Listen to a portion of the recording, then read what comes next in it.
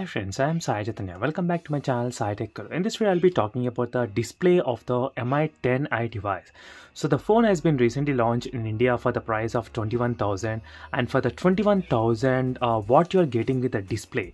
So I'll be talking about all the things about the display refresh rate and touch sampling rate and the adaptive refresh rate, and even the wide L1 certified or not, HDR10 and HDR10 plus certified. All the things related to the display I'll cover in this entire video, friends, and I'll give you some of the tips and tricks as well how you can actually improve the display of this Mi-10i smartphone. So let's get started, friends, and do let me know in the comments below what are your thoughts about the Mi-10i device. And in case if you are interested in different tests of this Mi-10i device, so make sure to check the links in description for the playlist of the Mi-10i, and make sure to subscribe, friends. So please subscribe to my channel, and also kindly increase my subscriber count to 100k as soon as possible. So let's get started with the display. First thing, I'll try to talk about the display properties. So for the 21,000, so close to 20,999 rupees. So in terms of the display, I didn't find not even single point which is unique in this phone. So frankly, I am trying to speak, friends, because I do have the other phones like Poco X3 device and other Redmi phones and the Poco M2 Pro as well, and so many other devices from the mid-range segment mobile phones. And when I compare this 21,000 rupees mobile phone with the mid-range segment mobile phone, in terms of the display, I didn't find anything special about this phone. So there is not even one particular thing that is unique about this device. So everything is same if you compare with the Poco X3 or maybe even the Poco M2 Pro as well. I did a display comparison test comparing both phones.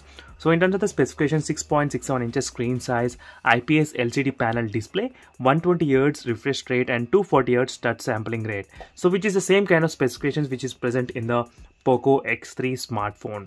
And the Mi-10i phone supports the HDR10 certified. So I've already done a YouTube testing as well, friends. So make sure to check this video in case if you want to know YouTube HDR support test or not. So that video will be giving you a quick idea. So that's why I'm trying to advise all the users who are planning to buy this phone. Make sure to watch the each and every video. You can decide whether to buy this phone or not, friends. So right now I did speak about the wide L1 certified as well. So let me quickly show you the application which is a DRM info. So this is the application which is used to check whether the phone is actually supported with the Netflix HD or not. So you can see, friends, the security level is L1 certified. So the phone is successfully will be supporting the Netflix HD and even the Amazon Prime HD as well, so without any issues. So we got to know the hardware point of view of the Mi-10i device. So now let's dig into the software thing. So these where the things are really interesting in this mobile phone, not only in this kind of MIUI 12 interface, friends. So which I started to like from the Poco X3 phone. So from the moment I started to use the Poco X3, I started to use this kind of different tips and tricks how to increase the display and all those things.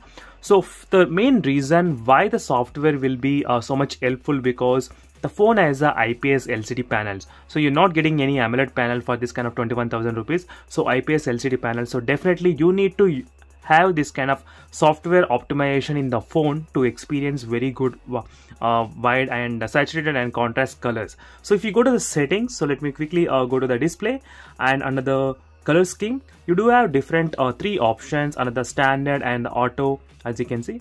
So these are the basic options which everyone knows, but there are some hidden options. If you go to the additional settings and quickly go not the additional settings, go to the special features and go to the video toolbox. So you need to try to enable the video applications here. So just give the permission for the MX player or any other video player what you're using, maybe YouTube or any other application. The reason why I'm saying is that the video toolbox is a very good small tool which is really useful. And let me try to quickly open the MX player right now and demonstrate you what is the use of this one as well. So make sure to subscribe to my channel, friends, for more this kind of interesting videos which I'll be doing in my channel. So let me try to quickly play the video, and this is the MX player which I opened. And if you add the MX player as a video toolbox, you will get this kind of small pop-up window. So here I won't be going into any in-depth features. I'll try to cover that in another video. So in this video we'll be only focusing on the display things, how you can actually increase the colors and everything. So here you do have the option of changing the color. So let me try to change here. This is a style. So if you click on the style, you have this 5 different modes. So first is a normal mode, so which I will not even count. So total there are 4 modes. So outdoor cinematic mode, and the retro mode, and the black and white mode. So there are 4 different modes which are available in the video toolbox option. So which is quite a very useful feature, friends, in my opinion. I would say definitely. So some people, if you want to watch in black and white mode, you can straight away watch just by clicking one button. So if you are using the Wikipedia, you can just straight away select the black and white if you're reading the Wikipedia. So in this way you can select different applications for different black and white effect. So this is one way of increasing the colors by using this video toolbox option. So where it seems to be working a lot better. So in terms of the hardware, there's nothing special. In terms of the software, there's something special, but that special is also found in the Poco X3. So that is where I'm coming, friends. For the 21,000, is it worth or not? So at the moment, I don't think it's worth according to the hardware or according to the software. So let me even show you another software trick how you can do that. So there is a video enhancement feature which is present in this phone. So if you don't know how to enable that video enhancement feature, so make sure to check the links in description if how to do that. So that video enhancement feature will be having the special properties like increasing the lot of colors. So just try to observe the colors, friends, right now. So let me try to, I selected the 0, so saturated and bright, as you can see. So this is another game turbo feature which is inbuilt in the phone. So where you can use this kind of feature to increase the colors. So there will be huge impact in terms of the color increasing. So trust me, friends, when I say huge, that's a huge. You may not be noticing in the camera, but maybe if you watch personally, you will be feeling a lot difference. So all this comes up to improving the display using just the software thing, not the hardware thing. So just the software thing. So only with the software thing, you may not be improve much colors.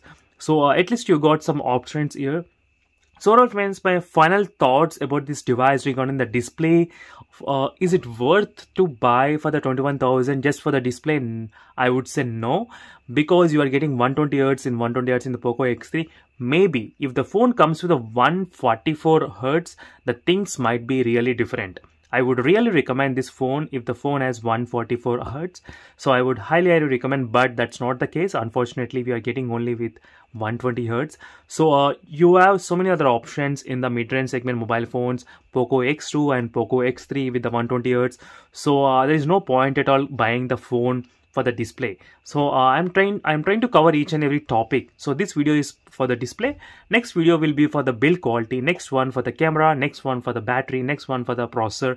I'll try to do all these videos so you will be able to understand and differentiate the phones from other mid-range segment mobile phones. So thank you, friends, for watching this video. I hope this video will be giving you a quick clarity about the complete in-depth review of this Mi 10i A to Z, all the details, and all these reviews are my honest reviews, friends, because none of the companies are sponsoring me. So all these phones which are bought with my own money. So I don't have any love to any company. So I'll just say my all usage of this phone after using for 25 days or close to 1 month. This is my complete experience about this device. So thank you, friends, for watching this video. See you in the next video, friends. Until then, bye.